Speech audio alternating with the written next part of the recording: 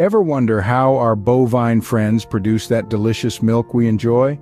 It starts with a diet of grass, silage, and hay, which is chewed and swallowed, then regurgitated as cud and chewed again. This process aids digestion and nutrient absorption. The cow's four-chambered stomach breaks down the food, extracting vital nutrients. These nutrients, especially proteins and sugars, are then transported via the bloodstream to the udder, the milk-producing powerhouse. In the udder, specialized cells transform these nutrients into milk components, including lactose, fats, and proteins. This milk is then stored in the udder until it's time for milking.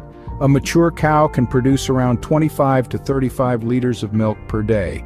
That's enough for about 150 cups of coffee. So next time you pour milk into your cereal or coffee, remember the fascinating process that brought it to you.